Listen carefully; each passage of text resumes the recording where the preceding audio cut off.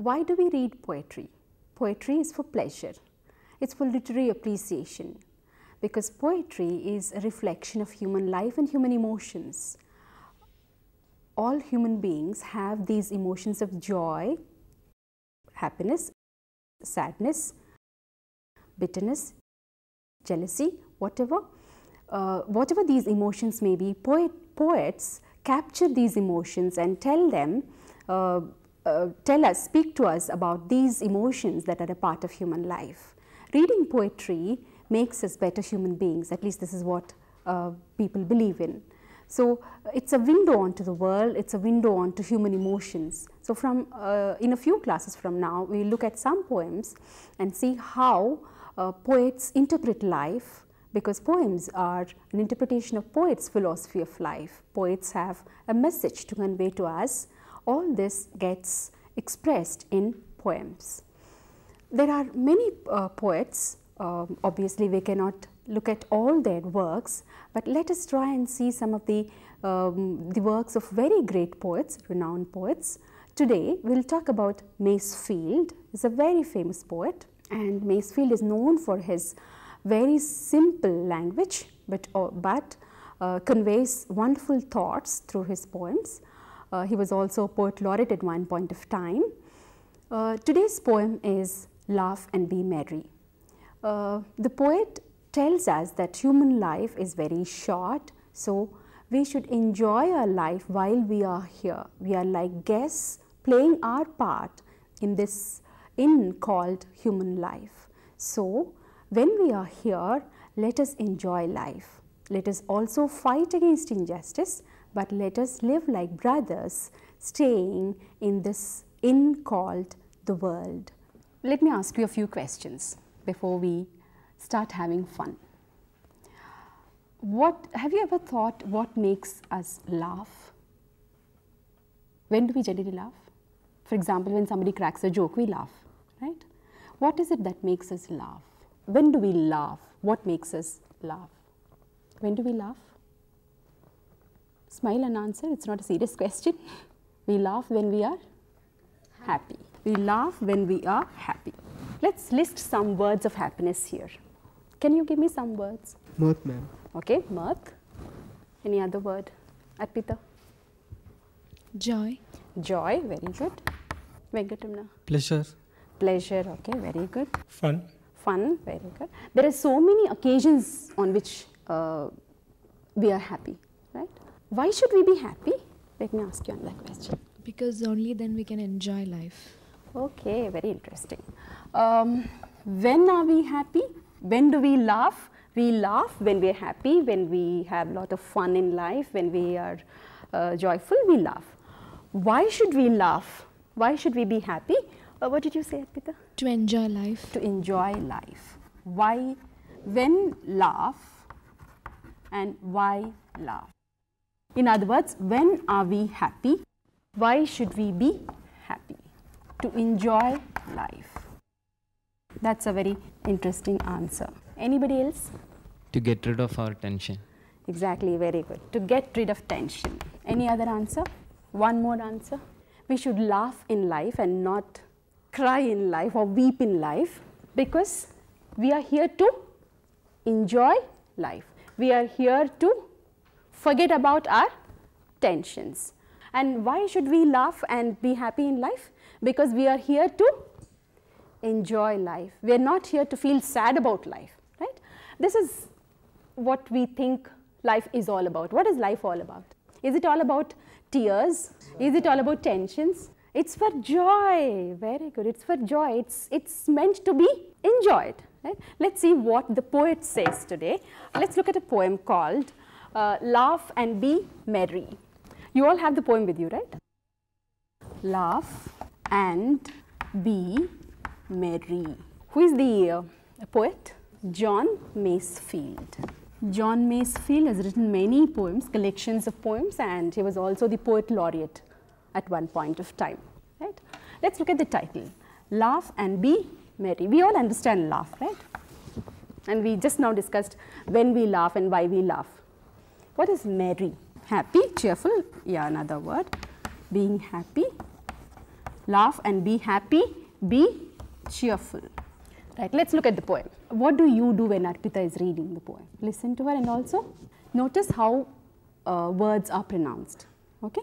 Also, try to underline any words that you find difficult to understand. If there are any, underline, then we'll see what sense we can make of them as we go along the poem. Read the poem aloud, Arpita.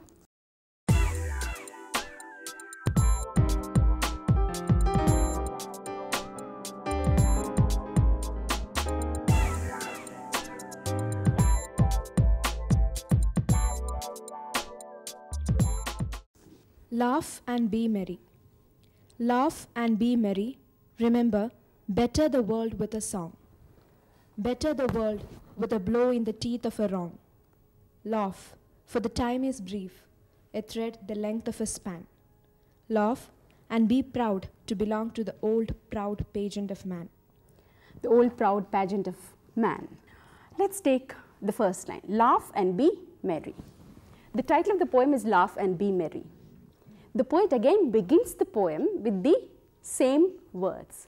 Why does he do it? This is pretty clear to us, right? Laugh and be merry, always keep laughing, that is enjoy life and be happy in life. That's what he's telling us. But why does the poet again start this poem with these same words? What is the poet doing? Laugh and be merry, the title. Again, the first line, he says laugh and be merry. What is he doing? He is repeating. When do we generally repeat? When we want to make a point more clear. Okay, when we want to make a point, when we want to emphasize on something, we repeat. Don't forget, you have to get up at 6 o'clock if you want to catch your train by 7 o'clock. Don't forget, don't we remind ourselves? Don't we keep reminding ourselves? The poet is repeating because he wants to remind us. Okay, he wants to make a point. As Arpita rightly said, he is making a point. What is the point that he is making? What is the point that he is making? Be happy. This needs a lot of reinforcement because we go back to what we said a couple of minutes ago. We have lots of tensions. What tensions can students have, I wonder all the time. We have lots of tensions. We have to complete the syllabus, we will have to correct the scripts, we will have to answer the principals. So many tensions in us, and we have a family, we have children. What tensions can you have? Okay, assignments, exams, and meeting friends, and parents not allowing you to meet friends. Lots of tensions for you people at this age. Okay, though our tensions and your tensions are very different, but everybody has tensions. If you don't have tensions, we create tensions. We are very good at that. So the poet tells us that life is not for us to waste in tensions. Life is for us to be happy and enjoy. That's why he repeats, laugh and be merry. Remember, what is he telling us? Better the world with a song. There's a lot of message here. What is better? What's the meaning of better? The general meaning of better, how do we understand this word better?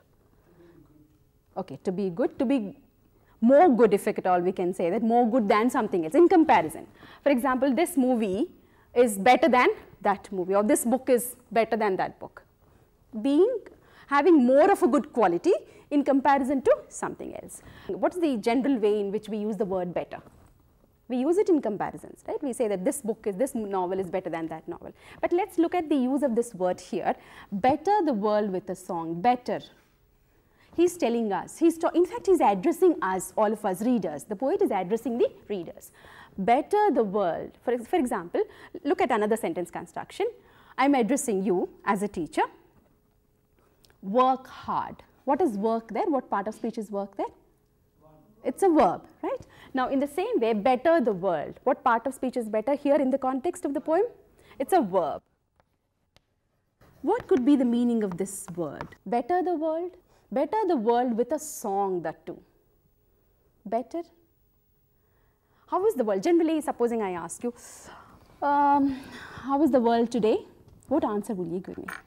Will you say that the world is so fine and nice and happy? What will you say? It's a bad, mad, sad world, ma'am. So many problems, so many tensions. So the world is not in a good condition. So what do we have to do? We have to better the world. What is it that is wrong with the world? Give me two, three phrases.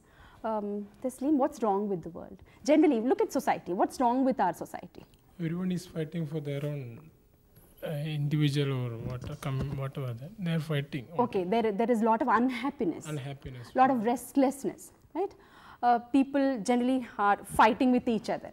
There's a lot of general unrest in the world, right? What else is wrong with the world? What else is wrong with our society? What are some of the worms that are eating our society? World is full of colors. Okay. So, and it's full of tensions. It's full of tensions. There is a lot of corruption in the world, there's a lot of injustice in the world, there's a lot of unhappiness in the world, there's a lot of restlessness in the world. So all in all, this is a bad, mad, sad world. That's the fact.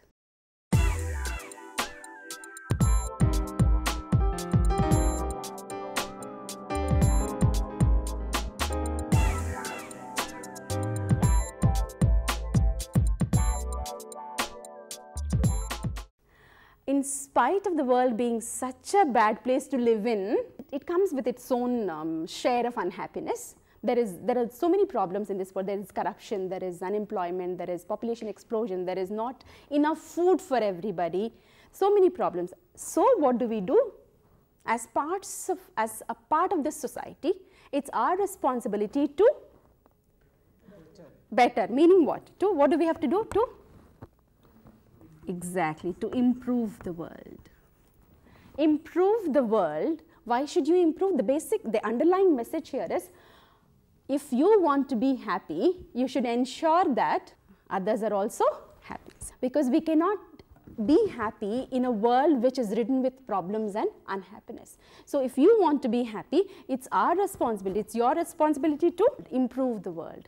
When does this idea of improvement come in? When something is not so good, not up to the mark, we need to improve the situation. So improve the world, take the responsibility. Why should we improve the world? Why should we improve the world? We want to be happy. Yeah, because I want to be happy, I want everybody else also to be happy. We should improve the world because the world is right now not very good, not a very happy place to live in. So we need to improve the world. How do we go about improving the world? So better improve the world with happiness. Okay, so don't curse the world. Yeah, it is a bad world, it's a mad. What do you do about it? There's no point in moping around. There's no point in complaining against the injustice that is there in the world. So if you want to be happy in this mad, sad, bad world, you have a responsibility. What is the responsibility? Better the world with a song. With a song. Improve the world with what? What does with a song here mean? Does it mean keep singing all the time? What does it mean? Does it mean literally what it says? With a song. What does with a song mean here? With happiness. Keep singing, keep being happy and improve the world. Don't be bitter about the world. Yeah, there is injustice in this world, and yet keep smiling in the midst of troubles and problems. So what should we be in life? Let's look at the first line again. Laugh and be merry. Why should we be merry? Remember. Remember. What does remember mean actually? Do not Forget. If at all we can have this word in English, the motto of my life. What is the motto? You all know. What is a motto? Goal. What's a motto? It is something that you go about in your life. Yeah, it's the guiding principle of your life, let us say. What is my motto in life? Do not forget something. What is that? What is it that you do not, all capitals, remember. Do not forget. Do not forget to call me. Do not forget to get up in the morning. Do not forget to be happy. Okay, to laugh and be happy. Do not forget. That's why he says remember. Do not forget. Do not forget what? Better the world with a song. What does it mean? Improve the world with happiness. Yeah, improve the world with happiness. There is sadness in this world, and yet learn to be happy in this sad world. But do not sit back and relax if you are happy. What should you do? What should you do to improve the world? You should ensure that others are happy too. You should ensure that others are happy, and also he suggests something else.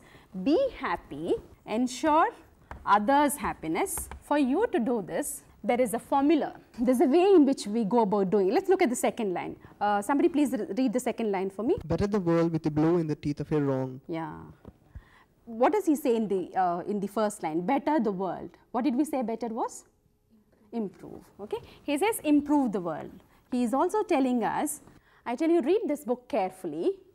Now the next question would be, how do I read carefully? What do you mean carefully? Okay. How do you improve the world? You are telling us, fine, the poet tells us that improve the world with a lot of happiness. But how do you go about improving the world? Better the world with a blow in the teeth of a wrong. What do we understand by a blow? Hit something hard, right? What is blow? He gave me a nice blow. Hit somebody hard, okay? Better the world with a blow in the teeth of a wrong. You have to hit, meaning you have to fight, okay? Fight, when do you fight? In the teeth of a wrong. What does in the teeth of a wrong mean? In the teeth of a wrong. What does it mean? Okay, you don't have to give me the literal meaning. Guess from the context. What is he saying? He is saying improve the world. It is our responsibility to improve the world, because if you want to be happy, we should ensure that others are also happy. Now the next question that we would ask him is, how would you improve the world? How do you improve the world? Fight, he says.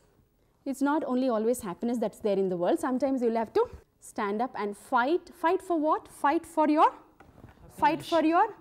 rights. Fight against wrong things. Fight against corruption. Fight against injustice. We have listed a few wrong things in the society. We said that there is a lot of corruption, there is a lot of unrest, there is a lot of violence, etc., etc. So, how do you better this? Fight. Stand up and fight. How do you improve? Fight. Fight for and against. Fight for what? Fight for justice. Fight for your rights. Even the Bible says, ask and thou shalt be given. If you don't ask, nothing will be given to you. So, fight for your rights and also stand up and fight against injustice. Okay? So, in the teeth of a wrong, what does in the teeth of a wrong mean? On occasions of, in the context of injustice, when there are wrong things happening in society, do not sit back and relax and enjoy. Do not have this attitude of serves you right kind of an attitude. Okay? If you are happy, if you are unhappy, I am very happy. Let us not have that. Let us think that, let us really feel and fight for the happiness of the others. Because when there is injustice, can we be happy? Injustice is not directly happening to you today, but tomorrow it might happen to you. If I am suffering out of somebody's wrongdoing, then tomorrow you might be the target of that somebody. So, if you stand up and fight today, tomorrow you will avoid having to experience the same kind of unhappiness. So, improve the world, fight, be happy, but also learn to fight. Actually, there is a link between these two. Can you see the link? In order to be happy, we need to fight. Exactly. In order to be happy, sometimes you need to fight. Fight for what you deserve, what you righteously deserve, and fight also against injustice.